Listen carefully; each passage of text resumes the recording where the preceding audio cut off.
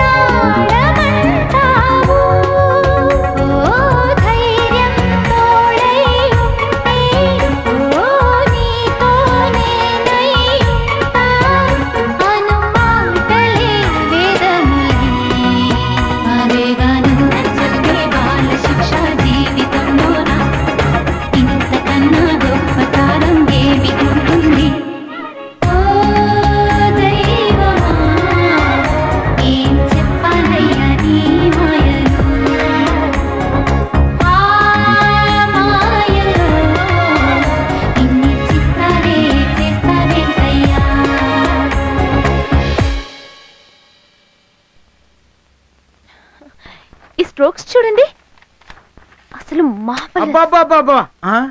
ఏం వేసాడమ్మా ఇడు మామూలుడు కాదమ్మా సూపర్ అమ్మా అద్భుతమాను అంతకన్నా ఎక్కువేనమ్మా ఓయ్ నువ్వు ప్రతి విషయంలో తలదూరుస్తున్నావు నేను మొగోడన్న విషయం మర్చిపోకు రేయ్ అమ్మా ఇట్రా ఏమర్థమైందిరా నీకు నీకేం అర్థమైందే ఆడికి అర్థమైందే నాకు అర్థమైందమ్మా అదే అర్థం కాలేదంటే ఏదో అయిపోతానని ఇప్పుడు మాత్రమే అదొక కాదేటి నువ్వు ఎక్కువ మాట్లాడుతున్నావు ఏమిట్రా ఇది? వాళ్ళకేం అర్థం అవుతుందని చెప్తున్నావు? ఈ డ్రాయింగ్ చూస్తే ఎవరి మనసైనా స్పందిస్తుంది నానమ్మా. అసలు ఈ స్ట్రోక్స్ ఇలా వేయడానికి ఎంతో గట్స్ కావాలి నానమ్మా. నీ పిచ్చి గాని ఇవి ఎంతమందికి అర్థం అవుతాయిరా?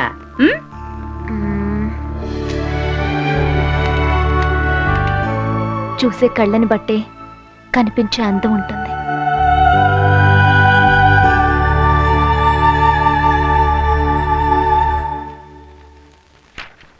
తాతయ్య, దీన్ని చూసినప్పుడు ఎలా ఫీల్ అయ్యారు? దీన్ని చూసినప్పుడా? దాన్ని మీ తాత ఎప్పుడన్నా చూస్తేగమ్మా ఫీల్ అవడానికి. నిజమేనా? అసలు మీరు నా తాతయ్యగా ఎలా పుట్టారు? ఎలాగే? అదేనమ్మా నేను ఫీల్ అవుతున్నాను. అమ్మాయిని ఏదో అడుగుతానన్నారు. అదే ఏదో చెప్తానన్నారుగా. ఏం లేదమ్మా దీని గురించే. తాతయ్య, ఎన్నో వరల్డ్ ఫేమస్ పెయింటింగ్స్ చూశాను, కానీ వీటిలో ఉన్న లైఫ్ డైమెన్షన్స్ వండర్ఫుల్. ఈ విషయంలో నిన్ను నిజంగా మెచ్చుకోవాలి. అవునరా, నిజంగానే మీ తాతయ్యని మెచ్చుకోవాలి. వాడు అన్ని రకాల బొమ్మలు వేసుకొస్తే ఈయన గారు చూడకుండానే షెల్ఫ్ లో పారేసేవారు. ఐ హేట్ యు తాతయ్య. సారీరా, నాకు వీటి మీద ఇంట్రెస్ట్ లేదు. ఇంట్రెస్ట్ లేకుండా మరి ఎలా ఎంకరేజ్ చేసావు? ఉందిలే ఓ గమ్మత్తైన కథ. 12 ఏళ్లకు ముందు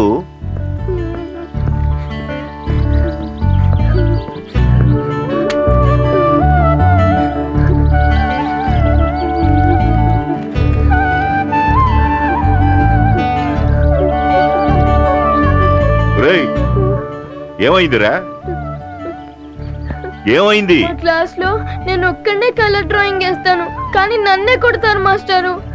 ఎవర్రా? Drawing master. అందరూ మామూలుగా వేసిన కలర్స్ లో వేస్తే కొట్టరా? మరి లేకపోతే బాగుంటుందా మాస్టర్? ఇది బాలేదా మాస్టర్? ఇది ఇలా చూడండి మాస్టర్. ఓ,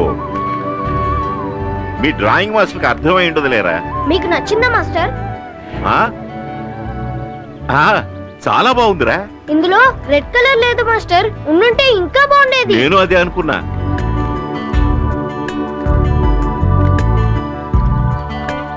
ఇదిగో ఈ రూపాయి తీసుకొని రెడ్ పెన్సిల్ కొనుక్కో. పర్వాలేదు, తీసుకోరా.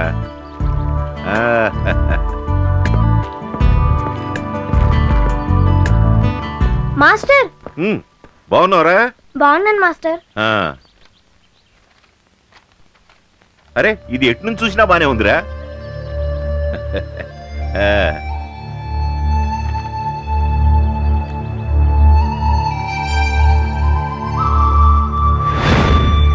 ఆ రోజు నుంచి ఈ రోజు వరకు అతను బొమ్మలేయడం, నేను డబ్బులు ఇవ్వడం అలవాటైపోయింది. అతను బొమ్మలేసేది డబ్బు కోసమో నా అభినందన కోసమో నాకు ఈ రోజు వరకు అర్థం కాలేదు. లేదు తాతయ్య, మీరు జీనియస్ ని తయారు చేశారు. మనందరిలోనూ ఏదో ఒక టాలెంట్ ఉంటుంది తాతయ్య. దాన్ని తెలుసుకోకుండానే అలా బతికేస్తూ ఉంటాం. ప్రోత్సాహం ఉంటే గ్యారంటీగా వెలుగులోకి వస్తారు. తాతయ్య, మనం అతన్ని ప్రమోట్ చేయాలి. లేదు లేదు, నేనే ప్రమోట్ చేస్తాను. అతను గొప్ప పెయింటర్ అని ప్రూవ్ చేస్తాను.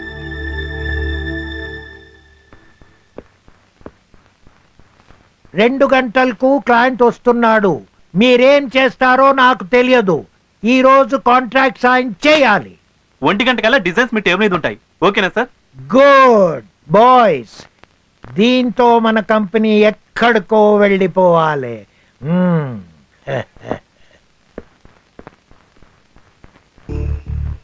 సార్, ఈ అమ్మాయి ఫోటో తీసేసి ఇలా ఒక స్ట్రోక్ వేయండి ప్లీజ్. మీరు చేయండి సార్, మీరు చేయండి సార్, మీరు చేయండి సార్, మీరు చేయండి. నేనేదో తోచింది చెప్పాను సార్. రే, చాలా ఎక్స్ట్రా చేస్తున్నావు. డిజైనింగ్ అంటే నీలా పిచ్చి గీతలు గీయటం అనుకున్నావా? మీకు హెల్ప్ చేద్దామంటే ఇదేంటి సార్? ఎరా, నీకు మేము అంత ఎదోలా కనిపిస్తున్నావా? అదేంటి సార్ అలా మాట్లాడుతున్నారు? 5 రోజుల నుంచి మీరు ఇంత కష్టపడుతుంటే నాకే బాధ అనిపించింది, అందుకే చెప్పాను. అంటే 5 రోజుల నుంచి మేమేం పేకలేదని? ఏంటి ఏంటి గొడవ? మీరేమో అయిందా అయిందా అని టెన్షన్ పెడుతున్నారు. చెవిలో జోరేగలా బీడి హౌస్ ఒకటే. ఏమయ్యా, అసలు నీకు ఇక్కడ పని ఏంటి? ఇక నుంచి మార్నింగ్ క్లీన్ చేసేటప్పుడు తప్ప ఈ రూమ్ లో అడుగు పెట్టడానికి వీల్లేదు. గెట్ అవుట్, వెళ్ళు.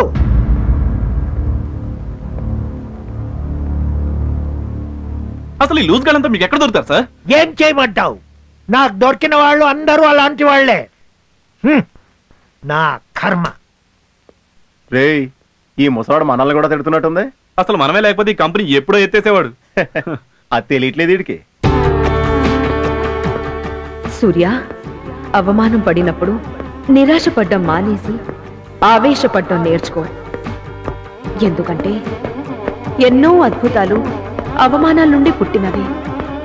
ఈ విషయం ఎప్పుడు మర్చిపోకురా.